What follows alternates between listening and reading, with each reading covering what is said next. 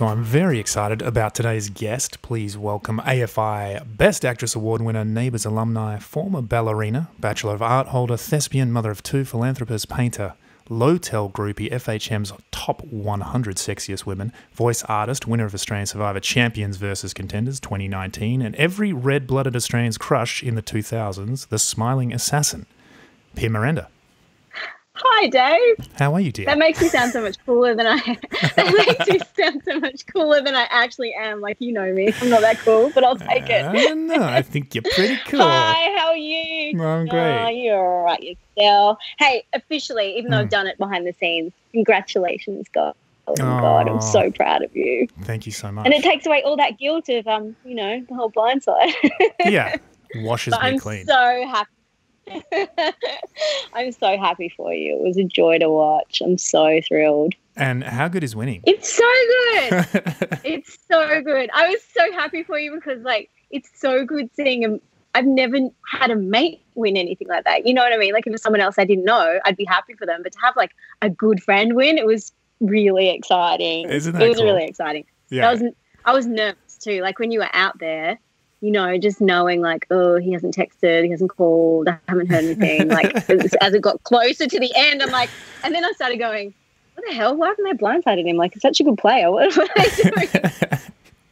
They didn't have you on All Stars, that's why. I mean, I love you, but I would have tried to take you out for sure. It would have been a battle. Oh, definitely not.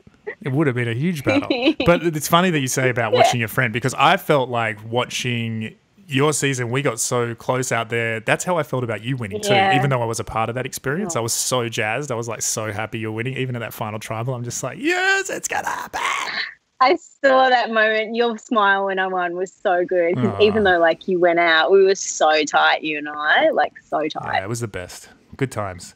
I want to wind it back just a little bit to your first experience with Survivor and how you get invited on. Onto the show. So that kind of comes about because you mention it, right, in an interview. Yeah, you know that TV blog, TV Tonight? Mm-hmm. So I had I was doing press for Mustangs actually, and it was one of those Q&As where you write down, what shows are you watching, what are you binging, what's the number one show you'd love to be on, and I kind of wrote something quite highbrow because it's one of those TV blogs. And then I was like, you know what? Yeah. And I was like, you know what?